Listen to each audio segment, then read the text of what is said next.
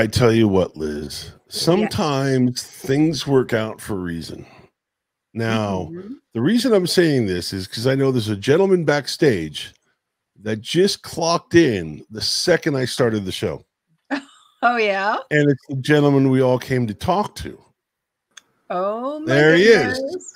Hey! Where is he? Wow. It's funny, Rick, because not only is Sean sick, but I wasn't sure if you got the right link. So I didn't get any link. I've been sitting here for 15 minutes in a 100-degree bedroom waiting for someone to say something to me. So I sent you the link. You just got it when I sent it to you. Yeah. Yeah. Just now. Yeah. So there you go, Liz. Liz and I, so I'm not the regular guest. I apologize. Sean Wagner is sick and he's home with the flu. But I assumed that he had sent you the link. So I got it from Liz and I resent it to you. That's why I said tonight's link. So right when we started the intro, pops up Rick McCallum. So ladies and gentlemen, author, ghost hunter, and fucking the badass stuntman, Rick McCallum. Rick, are you still in LA right now? Am I still in LA? Yeah. Yes. Can't tell by my background though, can you? No, that's figured you're somewhere in Ibiza or Italy. Yeah. Come on, man. Scotland. Look at the hat. Check out the shirt. These are clues. I'm not the regular host of this, so I'm going to turn it over to Liz, because Liz is our beautiful co-host for the regular show, and she's got a bunch of questions to ask you, and I'm just going to ride co-pilot. But you've been doing a good job. Thank you. That actually behind me is Edinburgh, Scotland. There you go. Well, it's beautiful. Anything that detracts from me, I'm in favor of. I don't know. I think you're pretty cute too. Oh, there you go. Watch out. Watch out. Like this now. Oh, gosh. Oh. So how are you? Doing pretty well. Just had a ghost hunt at the Glen Tavern Inn on Monday night, which was actually really good.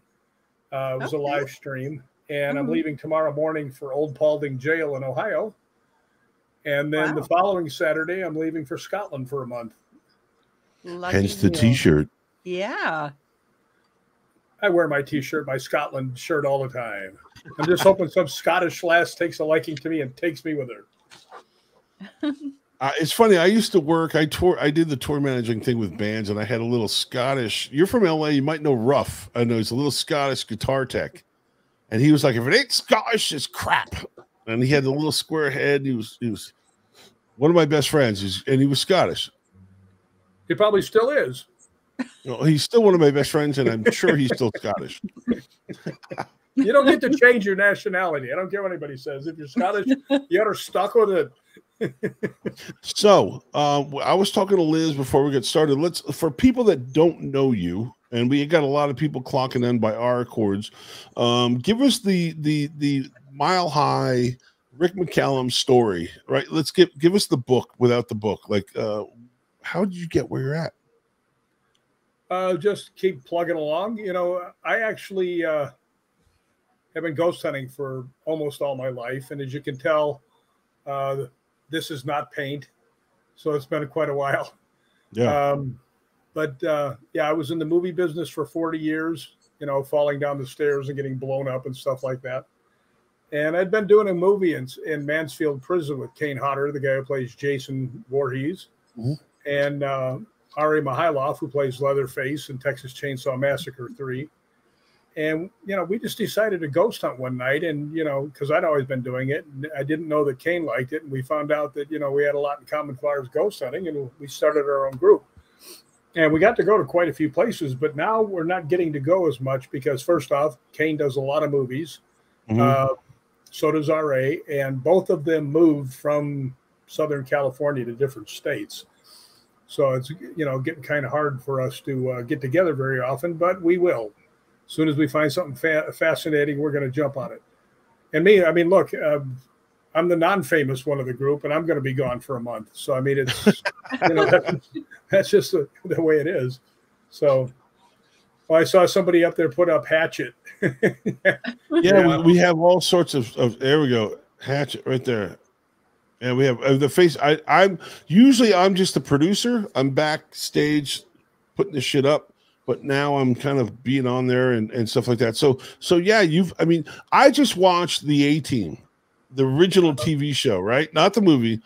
And those guys used to roll the fucking vehicles all. We can swear here. Used to roll the vehicles over. I mean, you've been in Hollywood doing stunts for how long?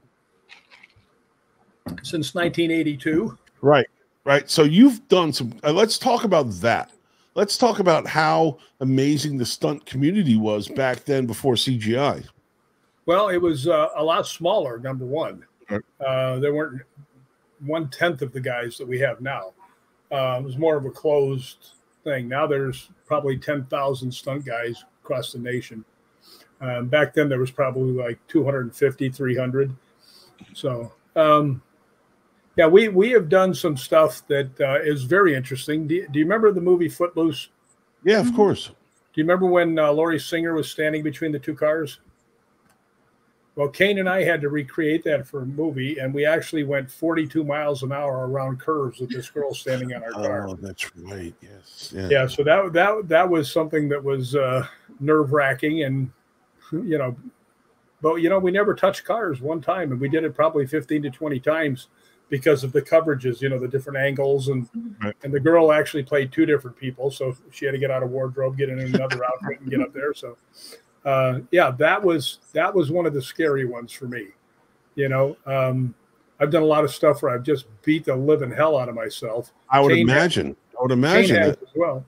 Well, I did one in a movie called Dark Wolf, and I was playing the Dark Wolf, so I'm in a werewolf suit, and I run out and I jump on the hood of a car, and it starts going backwards about 20, 25 miles an hour. It's scooting along pretty good, and it does the reverse J. Like, remember when you were a kid and you played Crack the Whip?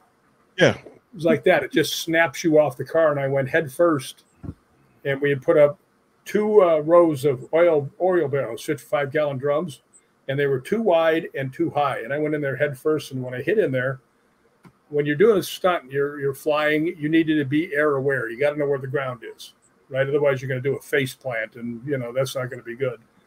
But as I flew in there, all these heavy barrels are flying around like bowling pins and hitting me.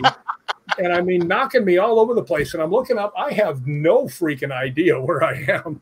I hit my lower back on the edge of one of the barrels, the edges. And it threw me up in the air, and I ended up landing on my face on the other side. But that was, that was something, man. That was one hell of a hit. What was really funny, I'll tell you real quickly. Anytime you go out to do a stunt, and if the cast and crew is there, you got a pretty good chance you're going to get hurt. Because it's probably a dope ass stunt they all want to watch. Yeah, exactly. Matter of fact, let me ask you a question. When did they replace those barrels with the cardboard boxes? Right, they went to the cardboard boxes. Were those safer or? Well, cardboard boxes have been around forever, and just to give you an idea, they used to use them for falls, where you would put them together and you'd strap them up and you could fall and hit the boxes. Right. And the way they found out about that was two stunt guys were going to the set, and there was a beer truck, and this guy took out a small box, like 2 foot by 2 foot, and he reaches up and he grabs the full thing of beer and lets it drop, and it drops onto the box but doesn't crush it completely. An epiphany. Both guys are like, "Hey, wait a minute! If it can take that, it can take us," and that's how it actually got started. Because I remember seeing all these huge stunts, and then there'd be like these. Who sets up all those freaking boxes, dude? Thousands and thousands of boxes, and I mean the cardboard industry must have been stoked. Well, I would think so, because there's been a lot of boxes used in all the years of stunts. But now, before we get into the ghost hunting thing, which is a big thing, I have one more question to ask you, because again, I'm not the regular host. Is first of all, 2-part question: the best car chase scene you've ever been into, as far as a stunt driver, and the best car chase scene you've ever seen in a movie. Well, I think the obvious one is Bullet. Oh, I know. I saw the French Connection the other day.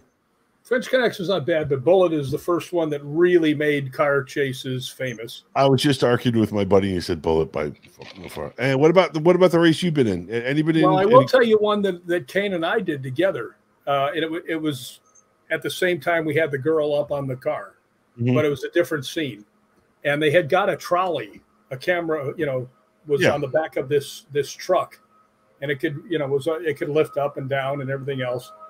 And after we did the thing with the girl on the car, the director comes up and he goes, "Hey, we've got the truck for about another half an hour. Can we do something?" And Kane was the coordinator. He goes, "Like what?" And he goes, "Well, can you guys like drag race and cut each other off and everything else?" Kane goes, "Okay." And we started walking away. So what are you gonna do? And he goes, we'll just do it.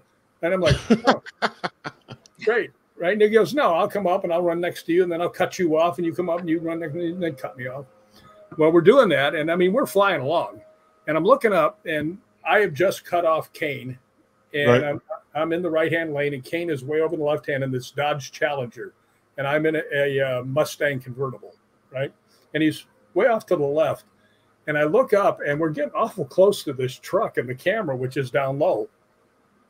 And here comes Kane, and he just comes flying in, and he goes right at the front tire of me. I mean, just right on an angle. And I see him, and I just jerk the car out of the way, and he goes flying past me, and all I hear is,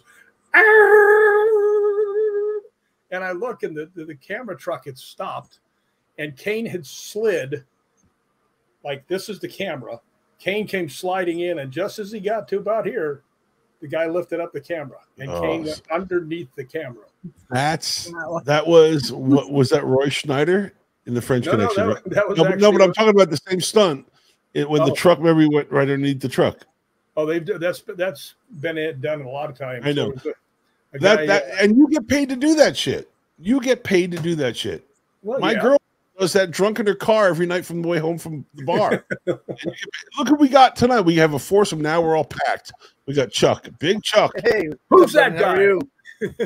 He is the Catskill Appalachian Research Collective's own stuntman right there. Yeah. I fall out of cars. Yes, he falls out of cars and he gets drunk all the time. Anyway, so listen, let's turn it over to Liz. Let's talk about some ghost shit. Let's go. Yeah, I want to talk to the pretty one. You guys back off. Come on. I know, right? Oh, well, I guess we were just talking to Brendan. He's the pretty one here, right? Well, it depends on how you look at it. So how did you get started in this whole ghost hunting thing? It kind of started me, actually. Okay. My grandfather died in one of those gun cleaning accidents.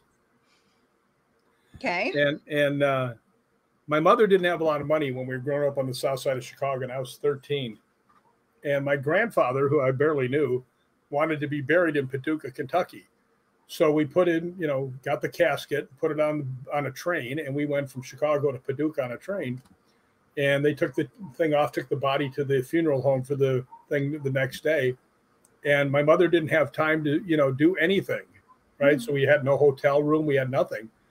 So we just started walking from the funeral home, trying to find a place to stay. And we saw this 2-story brownstone hotel with the neon flickering outside, the one that they should have used for Psycho, right? So we go in there, and my mother says, "Do you have a room?" And he goes, "Yeah, we've got one left." And she goes, "Well, how much is it?" Because money was a big thing at the time. And the guy told her, and she goes, "Oh, okay, we'll take it." And the guy says, "Well, I have to tell you, that room is haunted." Now, I'm 13 years old. My reaction, yes! Right? So anyway, we go up there, and it's shaped like a volleyball court. It's a big wooden floor. Okay. And it's probably 20, maybe a little bigger, a little wider. And there's a rollaway bed on each side. Right? This is not the Hilton. Okay. So we're over there, and we were really tired from all the traveling and the emotion and stuff. And we just, fell asleep. And we were probably 15 feet apart. It was a good wide room. Mm-hmm. And I'm just about 3/4 of the way asleep, and I hear my mother scream. So I sit up and I look, and I see her bed is just going across the floor towards me. Mm-hmm. And then I realize that my bed is flying across the floor towards her. And we smacked, boom, right in the middle. And we just sat there and looked at each other. And then my mother looks at me and she goes, "I think that guy downstairs is right." Oh, no. So after that, I was pretty much hooked. I said, okay, that was no coincidence. We tried to debunk it by pushing the beds and everything else. And, we thought maybe that a truck came by and vibrations made it roll and the floors were warped. They weren't. We tried rolling things. Nothing happened. So after that, I was like, man, I got to figure this shit out. Yeah. Were the beds actually up in the air, do you think? No, or were just sliding around? They were rolling. They're just... Okay. Wow. I know that I've had this. I used to go to University of Pittsburgh in Bradford, Pennsylvania, the ice bucket of Pennsylvania, right? And that place used to be an old airfield, and there were all sorts of fires and all sorts of people that supposedly died there. I didn't know this until many, many years later, but I would see fire coming out of my walls. I would be lifted in my bed all the time in there. It was nuts. It was absolutely nuts. And that's why I asked that, because I thought, gosh, is that a thing where everybody's beds lift? I don't know. Yeah, I've never been in one that lifted, but I have been in ones that have bounced and slid and everything else, but never one that lifted. Wow. So did you guys stay there all night? Yeah. We didn't have any money to go anywhere else, so we were kind of stuck. So right. Okay. So your mom was pretty cool with the whole ghost thing, or did she encourage any of these things with you? Well, I'll tell you something funny. Well, it's not funny. My mother was passing away from cancer, and I went back to Chicago to take care of her. Mm-hmm. And she used to sleep in a recliner in our house, and you could look all the way down to the back door. Went through the hallway, the kitchen, and then dining room, and then you could see the back door. And one day, my mother looks up, she goes, "Oh, my Indian is back." And I went, "What?" She goes, "There's an Indian that comes and stands inside the door once in a while and looks at me." And I went, "Huh? How long has this been going on?" And she goes, "Pretty much the whole time we've lived here." I said, "And you've never thought to tell me that? I'm kind of in ghost hunting, Right. And she goes, and she looks at me and she goes, "I've seen ghosts my entire life." Mm-hmm. We'd never talked about it a single time, not after that day that we had the thing. So, wow. But she just looked at me and says, "I've seen ghosts my whole life." So, it's probably so normal to her, though, that she just never thought to mention it. Well, the fact is she put up with me, so she, ghosts ain't going to bother her any. Oh. I know we lived in this one house a couple of years ago, and this guy would walk down the stairs and he'd stop at the bathroom door if I was doing my makeup in the bathroom with the door open, and he'd stop and stare at me, and I could tell he was a boxer. My grandfather was a boxer. He's long passed. It was not my grandfather. This guy was short and stocky. My grandfather was tall and skinny, but he would stand there and he was a boxer. He told me he was a boxer. Nobody else saw him, but he would walk up and down my stairs. I had to stop doing my makeup in the bathroom, though. I started doing it in the living room because I just thought, oh, why does this guy keep looking at me? Well, maybe he was guarding you from something. Maybe. You got to ask yourself, why are they there? Right. Why are they there? Well, he probably just wanted to see a pretty girl. He's like, "Hey, wow." I don't know about that. Well, I bet you're better looking than your brothers. Oh, I don't know. All my girlfriends have crushes on my brother. So I don't know. He might be the better looking one. We'll see. Maybe, but not to the boxer, though. Maybe that's true. So, what is the craziest place that you've ever investigated? Been in a lot of them, actually. I mean, I've been lucky enough to ghost hunt in Scotland extensively, because I go there for a month every single year except for the last 3. So I'm going next Saturday. I'm so dang excited. I can barely think. But the absolute most haunted place I've ever been was in Yorkshire, England, in a place called Bolton Priory. Okay. And what happened just before we went there, we went to Norwich Theatre. And I was with a group called Anubis Paranormal, and some guys from Scottish, Brian Harley and Caroline Hossborough, went with me. They actually took me. And we went to this one, they were with Premier Paranormal.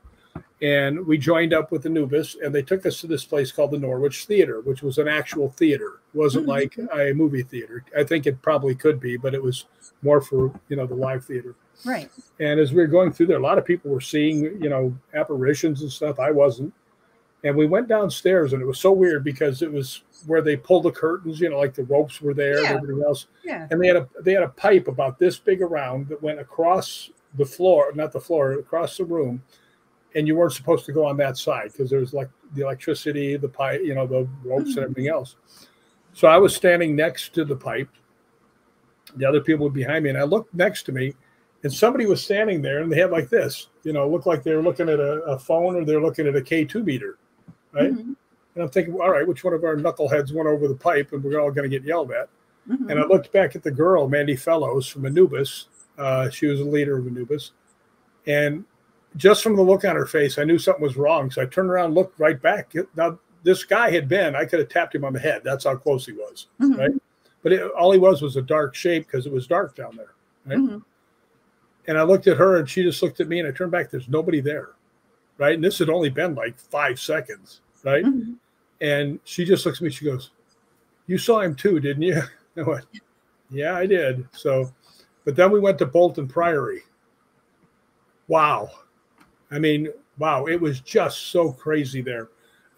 Carol Ann, one of the girls, I always wear black because, just I'm a guy, right? I'm not much into fashion. So anyway, we were out at Bolton Priory, which is like a big place where it was all religious. There had been churches, and mm-hmm. inside the one church, there was no roof. And the whole floor was grass now. They'd planted grass inside of it. And we had been told that there was witchcraft and satanic rituals done inside this thing up where the altar used to be. Well, they'd also brought 2 bouncers with them from Liverpool. And I was ghost hunting with them. And we looked up, and all of the other people were standing in a line facing one guy, right? And then we saw a shadow figure go around the corner. So the 3 of us went after it, right? Mm-hmm. And when we got around the corner, we heard all this yelling. So we came back, and there's 2 people down on their knees, and my friend Brian was flat on his back, totally out, right? So we grabbed him, and we tossed him over the fence. We took him over, and, I was watching him. I used to be a lifeguard.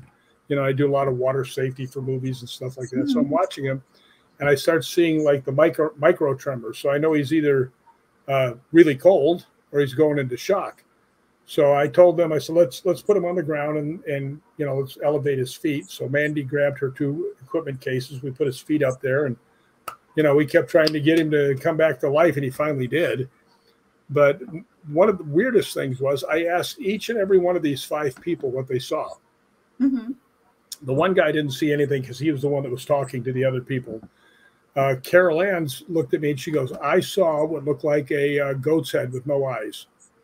So I asked the next guy, and he goes, "I didn't see anything because I was just kneeling down because the guy that was leading it wanted everybody to kneel." Mm-hmm. And then the next person said, "I saw what looked like a goat's head with no eyes." And then nobody had time to make up this story, and nor would they, because I know these people. They're all above board, and if they say that's what they saw, that's what they saw. But I asked the next guy, and this made the story all that more believable, because he goes, "I saw, a ram's head, I think, but no eyes." Right? Wow. So he didn't say exactly what they did, but it was close enough to be similar. Yeah. So we finally got Brian back to life. And as we were walking him back, I asked him, I said, "What happened?" He goes, "I don't know. I was there. Next thing I know, you're slapping me." So anyway, earlier in the day, we had Mandy and Carol and I had walked back towards the car, and there was a gate. And Mandy tells us before we go through that they say that there's a curse. If the spirits don't want you to leave, you can't get through the gate. So Mandy, who's head of her own ghost hunting group, a very good ghost hunting group, had on a necklace that was blessed by the Vatican. Mm-hmm. And as she started walking, I was behind her, and I saw the necklace go yank on her neck and actually leave a burn mark on her neck. So, and Carol Ann was right behind her, and then I was in the back. And I said, "Well, let's keep going." And she started to walk forward. She goes, "Wow, something doesn't want to let me go." I said, "Well, you're just going to have to push through it, right?" Mm-hmm. So she goes, and off she goes, and she gets through. Well, Carol Ann had been a soldier, right? So she's no little daisy, she'll rough you up if she has to. She starts walking, and she goes, "Oh, it doesn't want me to leave either." So she muscles up, and she goes through. I walk up there, and it's like, "Yeah, get out." I didn't feel a thing. It's just, "We don't want you anymore. Beat it." So I got outside, and another thing that happened there, that was so weird, though, with the necklace and having a hard time getting through the gate. Carol Ann comes walking out of the Priory, and I'm out on the field out there with my K2 meter, right, in one of the old buildings, just standing there. Mhm. And she's out there and she's talking, and she looks over and she sees me and she goes, how long have you been out here? I said, 15, 20 minutes. She goes, I was just following you. I saw a large black shape in the dark. I thought it was you. I was following you. And no, you're. So she was a little. Oh my goodness. And she's like, I thought I was following you. But the weirdest thing of the whole night, we're leaving 2 a.m, roughly, drive down the highway. Gary Fields, who is a medium, he used to have his own TV show in England. He's driving. I'm sitting next to him. And then Brian and Carol Ann are in the back.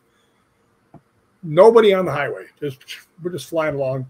And all of a sudden, Carol Ann screams, right? And I'm trying to see what's going on, but I'm tall and we're in a Beamer, and I'm like, I can't see anything, right? Mm-hmm. And all of a sudden, the car just swerves like, and I thought, oh, shit, Gary fell asleep, right? So I look over at him, and he's going, prayers and light, not today, not today. And I'm like, what is going on, right? Mm-hmm. So he swerves back the other way, and he's in the far lane, and they both just start. And what had happened was there was a young guy, there was a bridge we were coming to. He climbed to the outside of the bridge, and he was getting ready to jump in front of our car as we were coming. He was going to kill himself. Oh my gosh. Yeah. Wow. He would have killed us too from jumping off a bridge and us going 70 or whatever we were going. But just to show you the difference between England and here, Gary calls the police. Mm-hmm. And this lady goes, oh, hello, what can I do for you, love? I was like, boy, this isn't Chicago. Right? And he goes, well, there's, somebody get ready to jump off the bridge. And she goes, oh, is that bridge number 12? And he goes, yeah. She goes, oh, we already have that. Thank you, darling, for calling in. I'm like, like $3.99 sex line, Right. What was so funny is the next day, the people that had followed us, the other part of the group, had been about 15 minutes later, and they saw the cops grab the guy and drag him back in. So he was okay, but weird night. There's never been a night that was stranger than that. Wow. That's in my book, Okay. By the way, I have to brag. My book actually won the Paranormal Awards Show Book of the Year. Very nice. Yes. What was so cool about it, I didn't even know it was up for an award or anything else like that. So I was like, oh, cool. So what do you think that goat's head thing was? Do you think it was like some kind of demonic infestation, or what do you? The thing that got Brian, you mean? Yeah. I think just the way they were talking, I think that that thing is always around on there, and I think just seeing an opportunity, it made itself known. Okay. And, it was very, very strange. I mean, but I've been fortunate enough to, hook up with the Scottish paranormal guys who are part of a TV show now called Spook Scotland with Chris Fleming. Mm-hmm. And I've gotten to go to so many great places in Scotland and all these castles. And I actually had what you guys will like for all you ghost hunters out there. A friend of mine was the manager of the Real Mary King's Close, which is like an attraction, very famous attraction that has like almost, a city, but not near that big, but a lot of underground still rooms and houses and stuff. And they're underground. You go down this big hill underground. And we went in there to ghost hunt one night. And he had asked me, he says, hey, why don't you get some of your friends and come ghost hunt this? And I said, for the price you'd charge me, no. He goes, I wouldn't charge you anything. And I said, see what kind of guy you are? I have a weird sense of humor, by the way. I think you probably noticed by now. Yeah, I like it, though. It's good. But anyway, we went in there, and I told these guys, I got some people from Anubis, Mandy Fellows and some of her gang, Brian and Carol Ann, and then a couple of guys from Scottish Paranormal. And when they got there, I said, okay, guys, here's what we're doing. We're going to have a para-unity hunt. And they said, okay. I said, no, here's the new rule. You don't get to ghost hunt with anybody on your team for the first half of the night. Okay. I said, you guys all ghost hunt with each other, and I still get people. Matter of fact, today I got another note, somebody saying that was one of the best nights we've ever had. I mean, we had all kinds of stuff going on, and it was really cool that everybody was working with other people. Mm-hmm. You know what I mean? Yeah. And then at the end of the night, everybody was working with who they wanted to, and you know, some of them were still hanging out with the other groups. It was actually very cool. And to me, that's what paranormal should be about. You know, not, oh, this is my place, you can't come here, and you know, nonsense. Turf wars, but paranormal version, right? You better not have a turf war with my group because we're going to win. Well, I'm sure.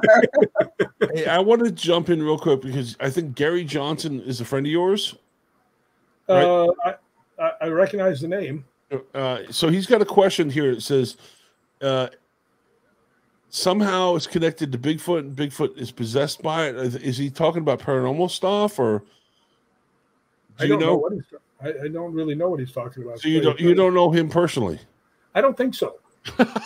Oh, we'll take it back out. I had a question for you. Of all the stuff that you're doing, I'm going to just pop in, pop out because I'm like the cuckoo clock there. Of all the stuff that you've done, you know, as far as, you know, if you worked with a lot of groups, as far as the paranormal groups, I think you've worked with maybe the Ghost Adventurers and Zach Baggins and stuff like that. Seeing both sides of Hollywood, as far as in front of the camera and behind it, do you think that maybe sometimes the TV shows are misleading when it comes to paranormal activity? Well, yeah, I do. Just to be honest, you are a TV show. Ratings matter, or you don't stay on TV. Do I think people are just outright lying and things like that? No.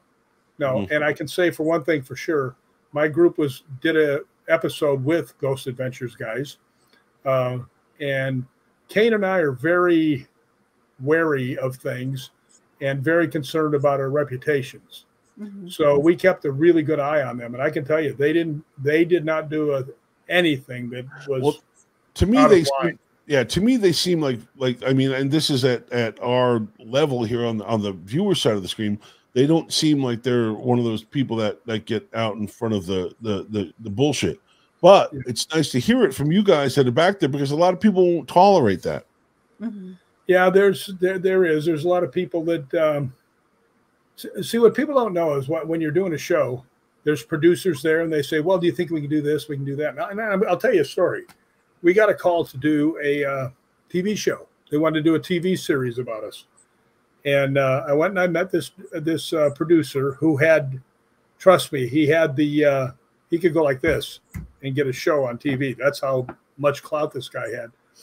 And as I was talking to him, finally he goes, well, what do we do, you know, if it gets a little slow? And I looked at him, I said, with myself, Kane, and R.A., it's never going to get slow. Right. Because Kane's a huge prankster, and we always pick on R.A. R.A.'s like the size of Sasquatch, right? And we always tease him. But I just looked at this guy, and I said, what do you mean if things get slow, what can we do? And he goes, well, you know, I said, are you suggesting that we fake evidence? And he goes, well, you know, it is a TV show. And I just looked at him, and I stood up, and I went, thanks for stopping by, and walked out. Yeah. You know, so, you know, anybody ever tells you that I was part of that, I wasn't. And I'll even tell you something that was a famous line that I said on one of these shows. Somebody asked me, they said, what would you do if you found somebody faking evidence on a hunt you were on? I said, that's a simple answer. I said, we'd ghost hunt them the next time we went back there. Right. Oh, yeah, I know I did this. I did an episode of a show, and it's one of those ones where they have you, the real person, and then they have the reenactors, you know, one of those kind of shows. And they kept making me say a different version of what I saw. And I kept trying to talk really fast and sneak in what actually happened, because I just wasn't comfortable with not lying, but telling a different version of what had actually happened. Well, I was on one of those shows. They actually had me on a story. It was like, it wasn't Mysteries of the Unknown, Mystery of something. I can't remember what the name of it was. And after they did the show, they had somebody recreate me. Now I'm 6'4". I'm in 240 pounds. I'm in pretty good shape, right? And the guy that they had do me was 5'10", you know, terrible shape, red hair, you know, and I was like, this guy paid to be on this show? I mean, This guy looks nothing like me. And what's the stupidest thing is, you got a guy who's an actor, so you're going to double him to do the acting. Now, if that's not stupid, I don't know what is. It was already there. All I had to do was tell my story, and knuckleheads. Yeah. It's a very strange how they decided to put these some of these shows together. Yeah, but if I found the guy who did the casting for that, I'm going to beat his ass. I had to put a 5'10" chunky guy with red hair. It's supposed to be me. That's funny. So it kind of sounds to me like, if I'm to take a wild guess here, that do you have any kind of like psychic ability or empathic ability or anything like that?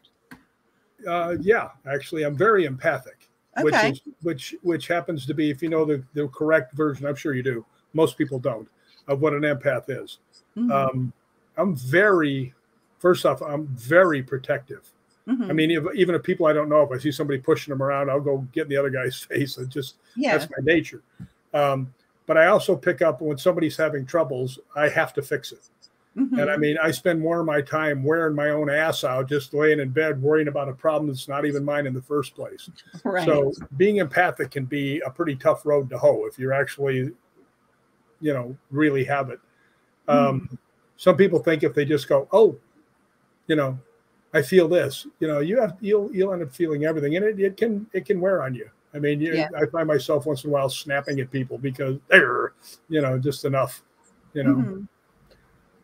Oh, I saw Cheryl Plum put in here. Cheryl Plum is actually a girl that I just ghost hunted with. She's a friend of mine. Just ghost hunted with her and Mikey Thompson when we did the live stream from the Glen Tavern Inn.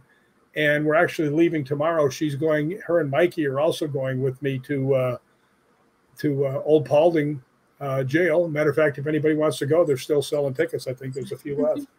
And then they're also going to Scotland with me. But Cheryl says Rick is a magnet. Spirits are drawn to him. It's true. Well, I'm sure it's funny. I get my name called all the time. We get it on tape all the time. And everybody says, why do they call your name and not mine? I said, because when I get in there, the first thing I do is introduce myself. I go, hi, I'm Rick. Mm-hmm. Right? And they know my name now. That's why I get my name called all the time. So it's pretty simple. So do you want to tell us about the Glen Tavern hunt that you just did? Is there anything? Well, the Glen Tavern was pretty cool because actually Cheryl's a brave soul. Let's put it that way. There were two rooms up on the third floor. One was 306, where a cowboy was shot after he'd been caught cheating. And in room 307, a prostitute had been murdered and beheaded and thrown into the closet. And that was the room that she slept in.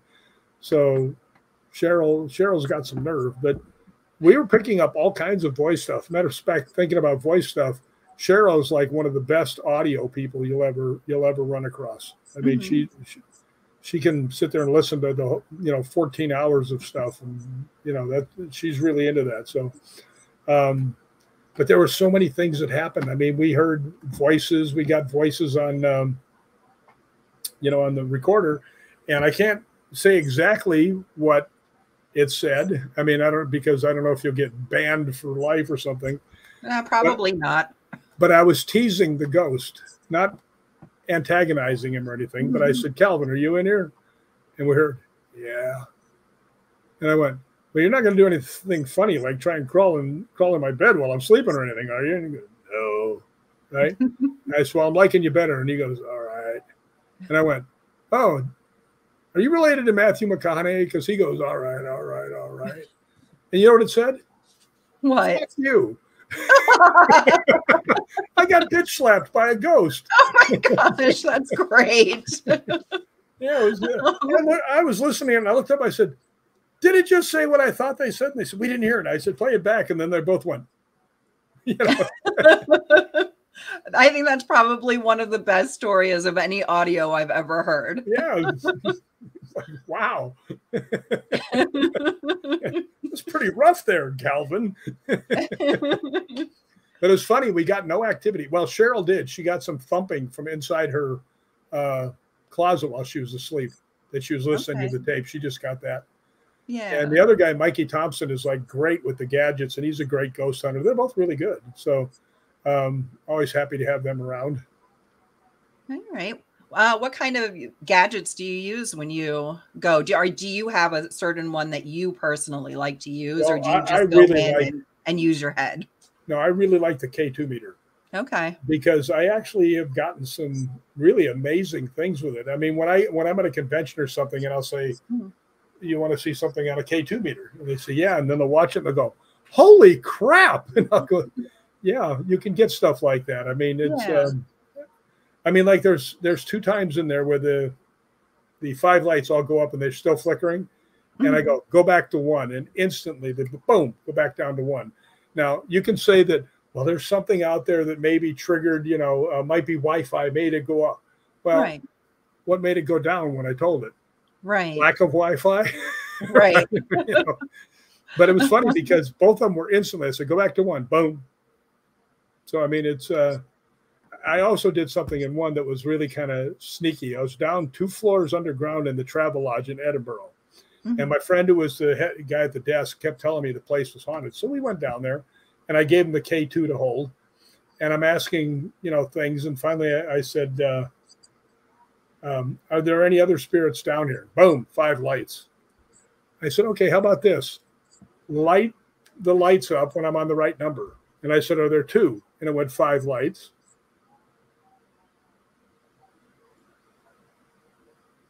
I saw you looking off to the other side. I thought you wanted to. Somebody's coming into my building. Can you? Well, keep going. I'm sorry. Oh, go ahead. You better to be safe than sorry. I think it's just our studio owner. Hold on a second. Hello. Oh. That's where I jump in. Okay. Nice. There we go. So I think she works in a aerobic studio. So I think she's back. I feel like the standby guy, like the fucking woodpecker that just pops out of the cuckoo clock. Well, tell her to bring them good-looking aerobic girls in. That's what I told her. I said, listen, they can come by anytime. Walk past the door anytime. All right. Where's the aerobic girls? Come on, bring them in that. here. We need some leotards in this show. Back to you, the originally scheduled program. I am so sorry about that. I heard a noise and I'm here by myself, and you gotta go look. Yep. You gotta go look. Yep, it just startled me because at this time of day, all the shops are closed around here, and I'm the only one in the studio. So, I'm glad you. So I apologize about that. So where were we again? I'm so sorry. No, I was talking about being down 2 floors below the ground in Edinburgh, and I had just asked. I said, "Are there any other spirits with us?" Right, and it goes 5 lights. I said, "All right, can you make the lights go off when I ask the number of how many other spirits there are?" And I go 2, and it goes 5 lights. My friend looks at me and I go 3, 4, and he's looking at me like, "What?" Right?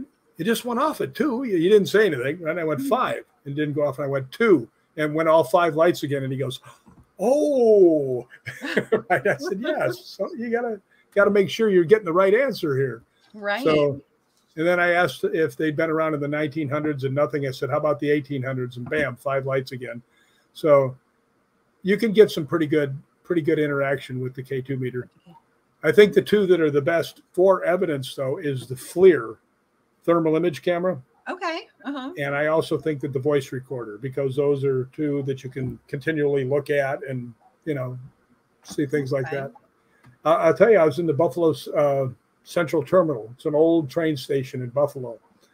And I'd been using my thermal imager, and I was going back over my footage, and something was wrong. I kept looking. I'm seeing something here, but I don't see anything. So I finally went back and I went like frame by frame, and in one frame, there's a man standing in it. Wow! Not in the one before, not anywhere before, not anywhere after. Just it's that was pretty cool.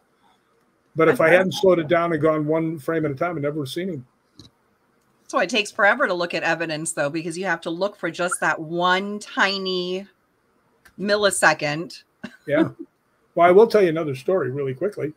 I was standing on the bridge at Roslin Castle and Roslin Chapel. And it was like 1 a.m, and I was there with some of the Anubis people. And this one guy, Gary Hughill, asked me, goes, do you ever get any really good EVPs? And I said, well, here's one. And it was from the people up there call it the Houdini house, but it wasn't his house. He just had been visiting there before. And I go in and I set my K2 down, and my recorder, one of my other guys picks it up and starts going to the bathroom. And I went and sat down on this futon. And you hear my guy say, I'm going to get a bass reading. And then you hear, no, which I always thought was real cool. And I played it for him. And he goes, that's the most amazing thing I've ever heard. And I went, the no is pretty cool. And he goes, no, what it says right before that. And I went, what? What does it say right before that? Right? And he goes, listen real close. So I got my thing jammed in my head, and I can hear. So I know that there's somebody saying something. Yeah. And I said, I've never heard that. I've played this 100 times. Right? And he goes, no. He says, do you want to know what it says? I said, yeah. So he told me. So I called up my friends from, I was still in Scotland at the time. Obviously, I was next to Roslin Chapel. And I asked the Scottish Paranormal guys if they could pull the audio up in that one section. And sure enough, it said exactly what he thought it said. And what you hear is, I'm going to get a bass reading. And then it goes, get back here, punk. No. So that's kind of hard to figure out what that could be. But something did not like us. That's for damn sure. Wow. That's absolutely amazing. I mean, every now and then we'll get something that, sounds like just do it, or I don't know, just something little, but it's so hard to understand. And then it goes around the whole group and nobody really knows for sure. So to hear something, where you can hear it that clear is kind of amazing. Yeah. I had never heard it. I mean, all the times I played it because it was so faint. Yeah. But this guy just had really good ears for that kind of stuff. And when I had him pump it up, that's exactly what it says. And it's pretty clear. But I will tell you another one. I go to the bird cage down in Tombstone every once in a while. Mm-hmm. And I had ghost hunted. It was just me and the owner, which is really cool. And I left my night vision camera downstairs in the poker room, left it running. And I got home about a year later. I found that footage and I started looking through it. And you hear me and Billy coming down the stairs. Now, I got to explain, before I went upstairs, there's been so many people killed in the poker room, right? Because there was also, that's where the hookers were too, in the poker room right next to it. And I said, did you die down here? Went up another stair. I said, did you kill somebody down here? And then I went up and I did ghost hunting all around the other place. When I came back, you can hear me and Billy walk down the steps. And just as we get to the bottom of the steps, you hear Billy talking, and then there's another voice pops in, and it says, I had to. Oh, my God. I mean, clears a bell. So I sent it to Billy because I was doing another live stream down in Arizona, and I said, I'm going to go stay in Tombstone for a day. Mm-hmm. So I called up Billy. I said, Billy, I'm sending you a piece of film, right? Mm-hmm. And he says back, he goes, wow. I said, get me in for a half an hour tonight. I want to see if I get that guy to talk to me again. He goes, well, we're all booked up. He says, but you know what? Can you get here in like the next 15, 20 minutes? I said, well, I'm right on the outskirts. I said, I'll get there as fast as I can. He goes, yeah, I can get you 20 minutes to half an hour down there between the groups. So I go down there. At 38 seconds after I started, I got an answer. Can you believe that? 38 seconds. Wow. Yeah. I went down there. I said, last time I was here, I asked if you kill anybody, and you answered me. Now, just kind of want to know, did you see anybody else get killed? He goes, yes. So there is somebody in the bird cage downstairs in the poker room. If anybody's listening, he's talkative. Right? So, wow. That is really incredible. That's really, really incredible. Yeah, those are two of the better ones that I have. So what do you do when you're not ghost hunting? Write. Other hobbies. I write. I'm actually starting to write the second ghost hunting book, which will be finished probably in September after I come back and write about all the stuff we did in Scotland and about what happened at the Glen Tavern Inn and what happened at the LAPD Museum and what happened at Old Paulding Jail and what all the nice places, all the castles we went to. So that'll give me quite a bunch of stuff to write. It's about halfway done already. So just looking for some more pretty interesting, cool stuff. Right. Well, it sounds like amazing stuff happens to you all the time. So Should be pretty You know easy what? for you. Without sounding cocky, it really does. I mean, I'll tell you how my life is. This is just kind of strange. Things just seem to pop in. Mm-hmm. I have always been fascinated with Scotland because that is my heritage. That's where my family's from. And I've always been fascinated with swords. Mm-hmm. So finally I said, I want to get a broadsword like the Scotsman used, right? Mm-hmm. And I was looking online and they had one black Poly Pro, hard plastic one for practicing. And I looked down, it was like $90. And I went, right? So I thought, yeah, go get it. Don't get it. Go get it. Don't go get it. Then finally one day I said, you know what? I'm going to make one of those swords out of pipe, just connect it together. I'll have a sword. Walked out to go to, the hardware store, threw my garbage away and looked down on the ground. And in front of the dumpster that was for the recycling was a brand new black Poly Pro broadsword. Brand new, never used. Wow. And I'm like, thanks. But stuff like that happens to me all the time. And I mean, gosh. I mean, I was giving away my car, right? And it had wheel locks on it, right? Because it had mag wheels on it and when it gets stolen. So I called up Salvation Army and I was giving away my car and they were coming over in an hour or so. And I went, I know that I put the wheel lock thing in with the little toolkit, for changing your tires. I said, but I better make sure because if they get stuck and you can't take the tire off, what are you going to do? Mm-hmm. So I went down there and I opened up the toolkit. It's, it just rolls out. It's very small. It's maybe only like as big as right here what my hands are, right? Mm-hmm. And there's like 3 or 4 tools in there. And I looked in there and I took everything out and there was, the wheel lock wasn't in there. I patted the thing so it was absolutely flat and ran my hands across it. There's nothing in it, right? So I put the tools back in with 3 or 4, and I rolled it up and I put it back in the thing and I started to walk away and I just looked up and I went, I can't give this car away and have people get stuck. I could use some help on this, right? So I said, look again. So I went over and I opened it up, unrolled it, and not only was the wheel lock in there, it was sitting outside, just sitting in the middle, waiting for me to find it. So as I'm saying, stuff like that happens to me all the time. And I think I have somebody watching out for me. So that's pretty cool. Most definitely. I tell you what, this has been, for a show that started out without a guest. Well, let's get one thing straight before we go. The guest was sitting here at 10 to 4. I'm not saying it was your fault. I'm saying it was our fault. The guest was here sending you messages. I need a link.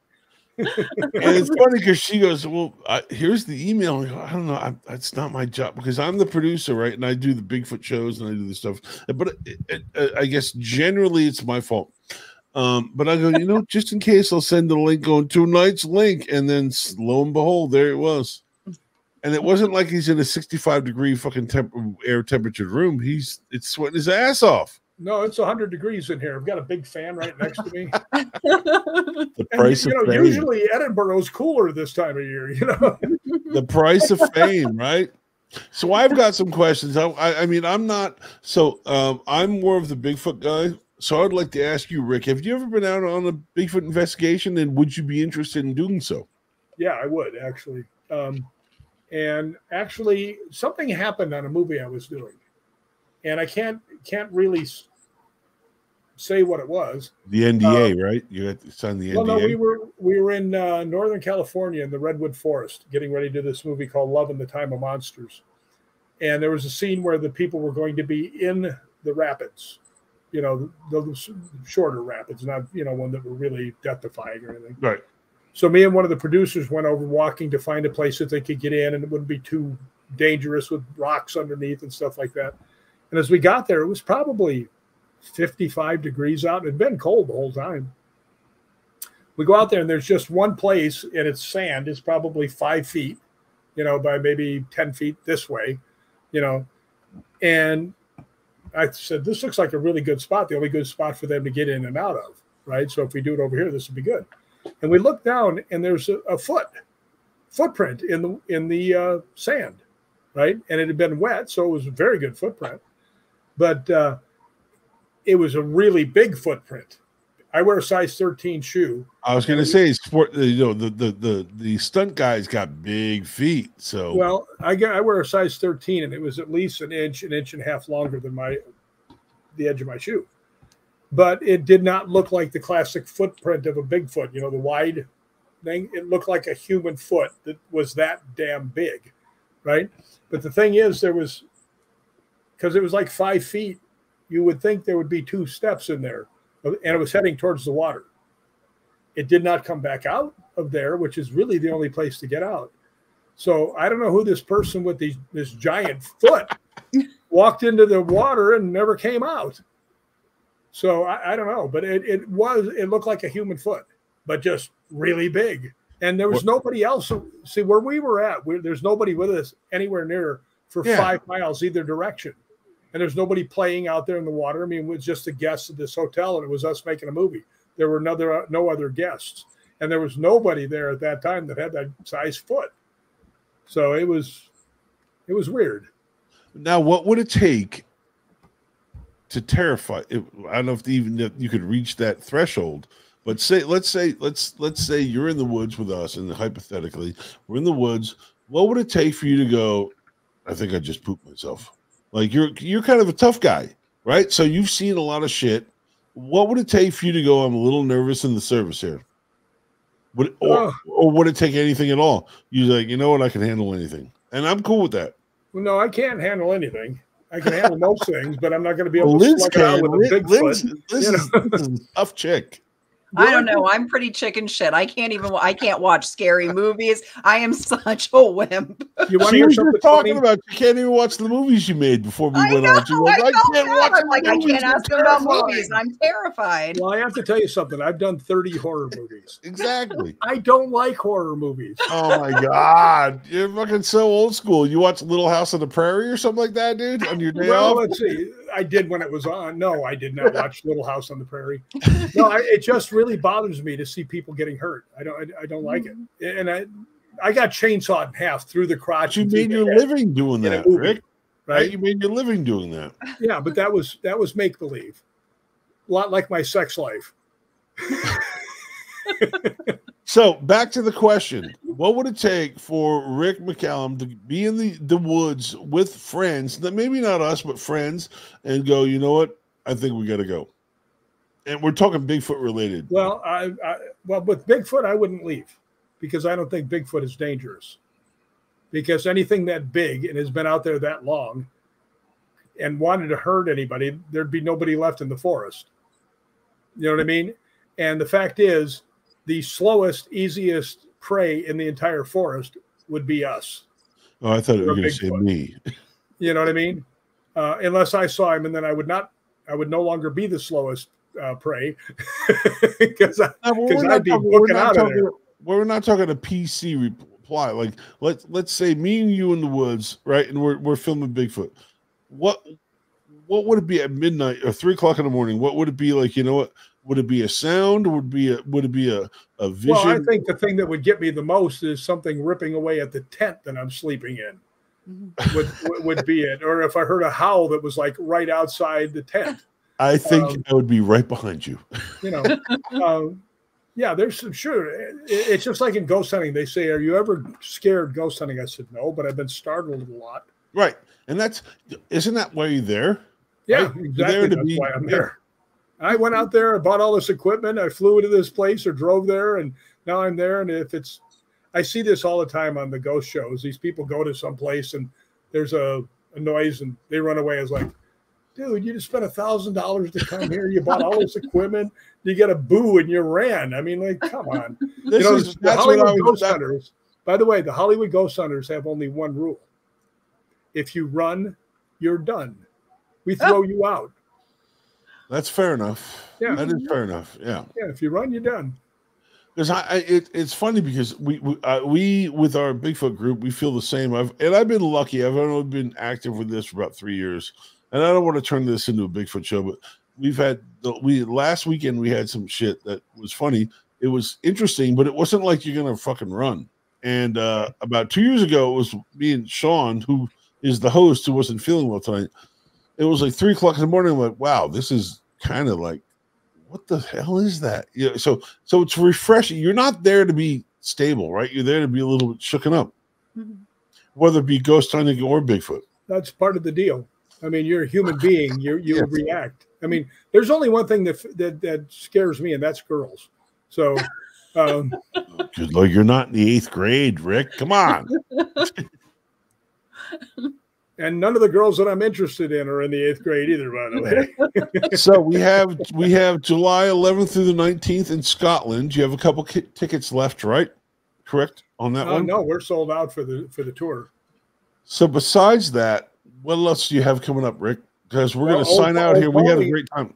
Old Paulding Jail is Saturday night, and I think they have a couple tickets left. So if anybody's in the area of Paulding, Ohio, and they want to ghost hunt with little old me and some of my friends, it should be pretty interesting. So get your butts out there and join us. Now, do you have what's your every ghost hunter is busy during the holidays as far as Halloween? Do you have a big hunt coming up this Halloween? No, actually not. Truth be known, most of stunt guys and stuff hate Halloween. Now, you have to understand that I've played monsters. I've actually played a Bigfoot in a movie, okay? The last thing we want to do is play dress up.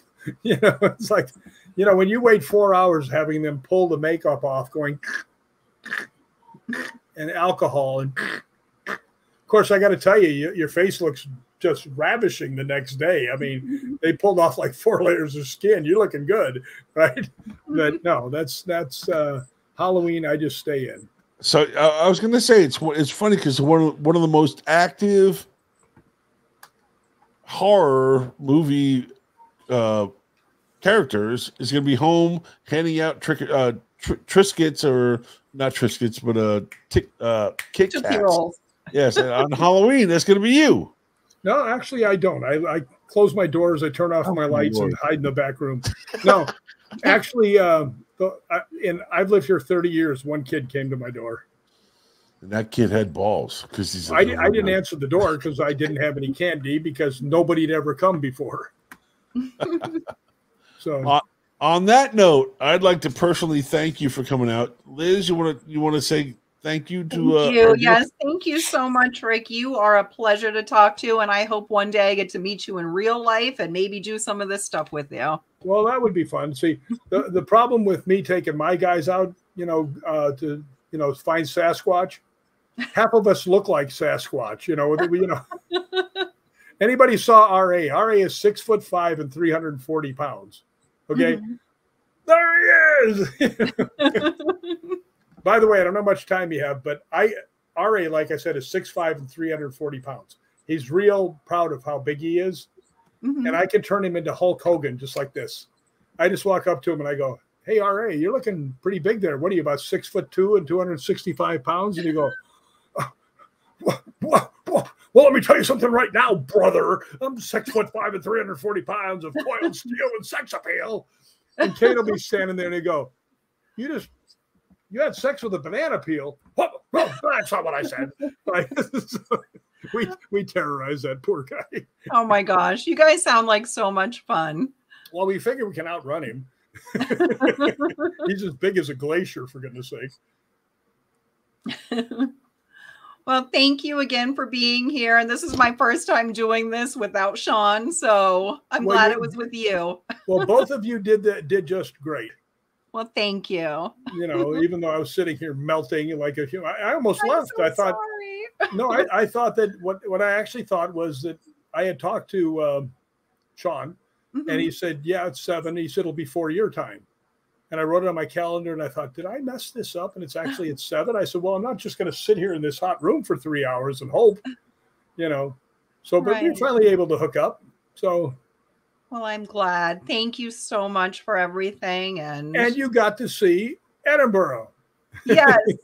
That is one country I have not been to yet. I grew up in Europe. Actually, I grew up in Italy, and I, have been to a lot of places, but never big show off. What's that? You big show off. Yeah, right. You've been to more places than I've been. Well, I don't know. I didn't grow up in Europe. Well. So, although I did take a girl to Switzerland on a first date. Which, wow. which made it real hard to come up with a good second date. So, well, thanks for having me. I appreciate it. I know you guys are closing up, so I will thank you and say sayonara.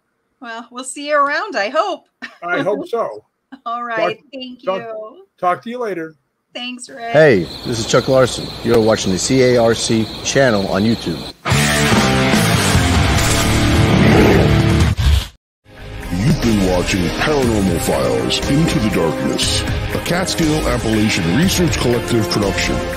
For more information on this program and others like it, remember to like, share, and subscribe to CARC Universal today. To join the conversation on our Facebook group, become a member of the Catskill Appalachian Research Collective Facebook group. CARC.